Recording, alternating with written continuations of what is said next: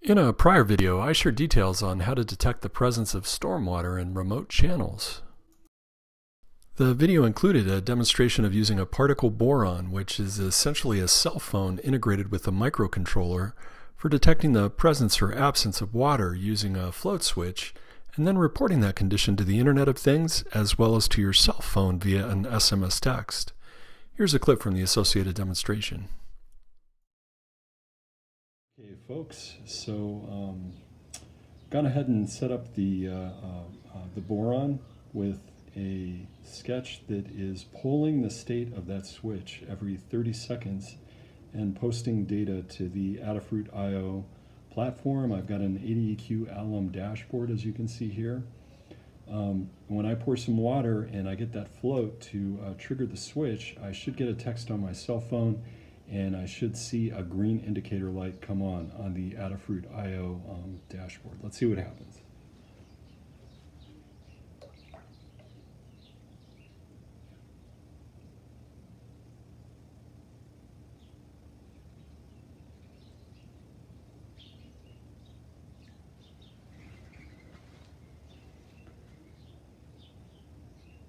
So depending on when that switch triggered, could take a few seconds.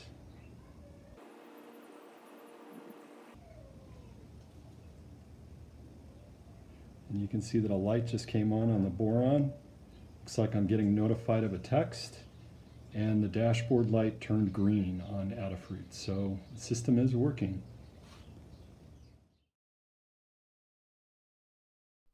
In prior videos, I've also shared details on how to integrate a weather station with an Arduino. In response, some viewers like this one have requested further details on how to integrate SMS texting with weather monitoring hardware. Detecting and reporting rain isn't really that different from reporting flow, so to help with these kinds of questions, I'll be posting documentation to my website on how to do this. Details were originally developed as part of a continuous improvement exploration of remote environmental monitoring for my employer, and to ensure institutional knowledge isn't lost within my agency as I prepare for new opportunities. This demonstration could also be helpful for sister agencies like Arizona Game and Fish that have demonstrated interest in remote monitoring of stock tanks used by wildlife, or the general public wanting to explore this venue for commercial reasons. Over the next couple minutes, I'll share a few highlights so you can decide if this reference would be useful for your own purposes. First, in order to make all this work using the approach I've outlined, you'll need to set up a free account on the Adafruit IO platform. You'll also need a Particle IO boron or argon modem to take environmental data and post it to the Internet of Things, either over cellular or Wi-Fi networks. And you'll also need a Twillio account to enable texting of environmental conditions to your cell phone through the use of webhooks.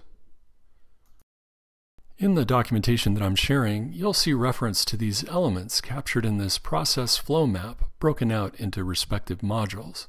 The first module explains how to configure an Adafruit IO account for hosting web data specific to creating a dashboard that logs the presence or absence of flow in a wash. For those who aren't familiar with Adafruit IO, this is a free Internet of Things service that has the capability of logging data from remote environmental monitors and presenting that data in a visually appealing format via live feeds. Overall, I found it to be much more intuitive and significantly more affordable than alternatives like ThingSpeak, at least for commercial applications. The next module summarizes purchasing and registering a particle boron modem on the Particle IO platform. A particle boron modem is essentially a cellular-enabled microcontroller that you can hook up to sensors or weather monitoring data for communicating data remotely to the Adafruit IO platform via open-source libraries. You can also build one of these to work on Wi-Fi networks using a particle argon, which eliminates associated cellular charges. But if you need to use cellular, the fees are quite reasonable through Particle. Now, if you're interested in building a weatherproof enclosure like this one that can host your modem, I've prepared this summary, which goes into respective details, which you can find in the description of this video. The next module discusses using webhooks to facilitate sending text data to your cell phone. In order to do this, you'll need to set up an account with Twillio that allows messages to be texted from a phone number registered and hosted by that service. Of course, there is a fee for using Twillio structured around mass marketing, but given the very limited amount of data and text you will be using for environmental monitoring, the cost will be relatively inexpensive. When combined with Particle IO, Twillio will also allow us to incorporate webhooks into our model, which frees us from having to rely on third-party intermediaries such as Zapier for texting field conditions from our remote environmental monitors. The next module discusses how to code your particle boron or argon using free libraries and sample code provided by Adafruit. This can all be done directly using online IDEs offered by the particle ecosystem, coupled with libraries developed by Adafruit. Finally, I share details on how to build and incorporate a water sensor into your remote environmental monitor. This is fairly easy to do and is also demonstrated in the prior video I mentioned on remote flow monitoring. Before concluding, I want to acknowledge the generous educational contributions and Creative Commons work supported by Adafruit upon which these tools are based.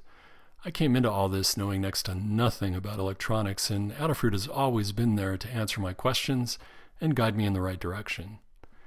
These references were developed on my own time, so just as Adafruit has done, I'm similarly licensing their use under Creative Commons license for use by the general public.